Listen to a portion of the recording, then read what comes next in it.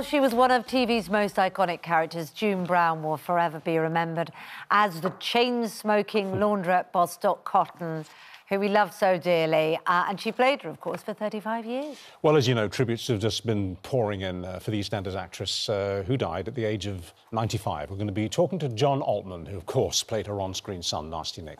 But before that, let's have a quick look at some of their most memorable moments together.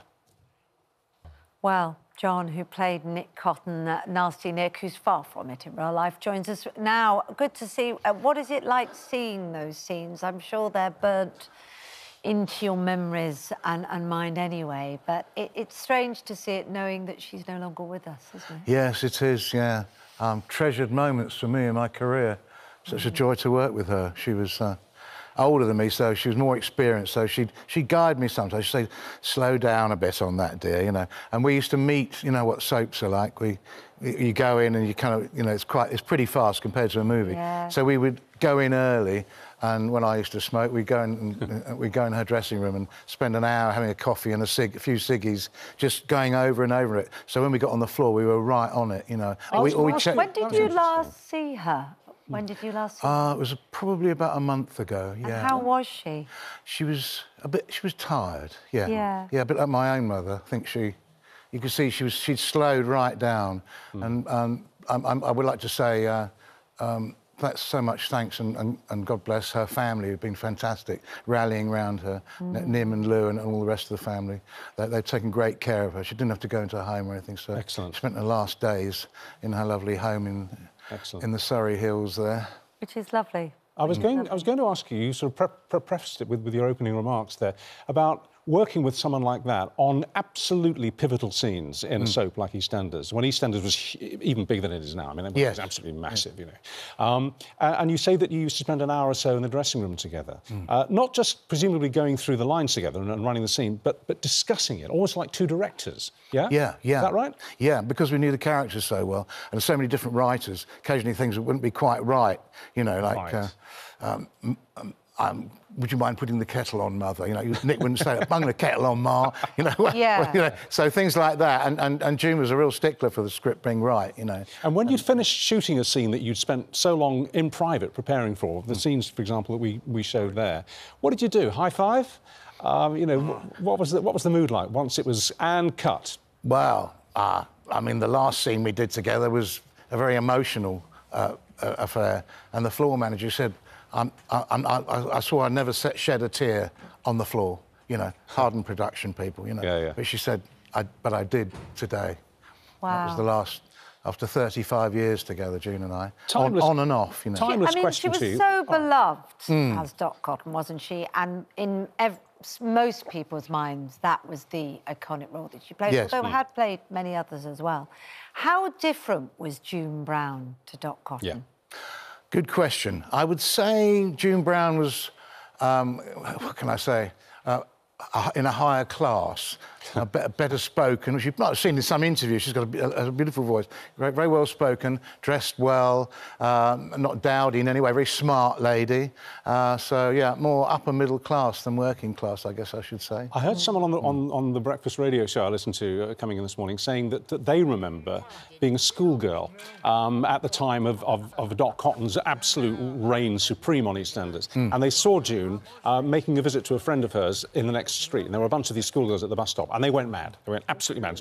And she said that June's reaction was lovely. She waved at them, she offered autographs, all that kind of thing. How did she wear her fame? Because it was massive. She was a household name very quickly. Oh, she embraced it, because she'd been in the business quite a long time.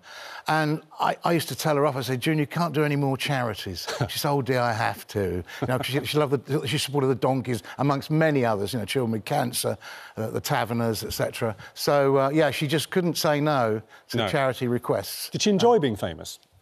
I think so, yeah, because she's a very sociable lady, you know. Yeah. In fact, when we'd finished our morning scenes, we'd walk to the canteen at the BBC, and it would always take about half an hour, because she'd stop along the way, chatting to people, chatting away. And just amazing memories. And she's so kind. She used to say healing prayers, actually. Did she? Yeah, she was quite spiritual. I mean, she didn't go to church, as far as I can remember, but she definitely believed in, say, a higher power, you know, something more than we know, perhaps, something that a lot of religions are based on, perhaps. No names and no pectoral, but over the years I've interviewed soap stars who will admit privately to loathing the characters that they play, absolutely loathing them. I'm sure you have colleagues who feel the same. What did she think of Dot? Oh, I think she probably just... She could have felt quite sorry for her, probably. I don't know. Like myself with Nick, I think you have to love your character to a certain extent. That's how I feel as an actor, anyway. And I think probably there was something some kind of magic was created between the two of us with the writing and things we put in. Yes. I mean, I put little things in, like the way Nick smoked a cigarette, you know. That's right. You know, that's right. Little gestures like that. People used to come up and do it to me, you know. And of course, how's your ma? You know, so many people would say that wherever even to this day, you know. And yeah, so it's And the comedy as well between the two. Yes, of you. yeah. There was a lot of fun and laughter Yeah. that you felt the audience was part of. Us as viewers were part of a slight in-joke almost, which was a gift actually for the soap. Yeah, we were a good team, definitely. Yeah. What will you miss most about her? She's a dear friend, someone I could confide in, Really? and probably my second mother, really. My real mother said she looked more like my mother than she did.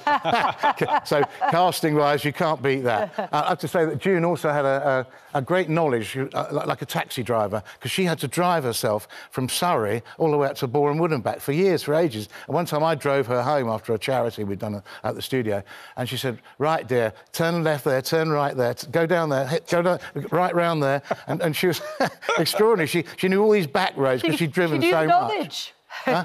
She'd done the knowledge. Yeah, and she told me off. She used to tell me off sometimes. When I gave up smoking, I was quite grouchy, and she said, "Oh dear, I think you should go back on them. You're so grumpy," you know. And but anyway, yeah, I managed to stop, which was good in the. Well, it's lovely to talk to you about her, and I do like what you said there, that you could confide in her, because that's one of the great gifts of friendship, isn't it? You've got someone that you can really tell everything to. Yes. That's special. Yeah. Yeah. It's great to talk to you. She'll be missed. Thank you very much. Good to talk to you.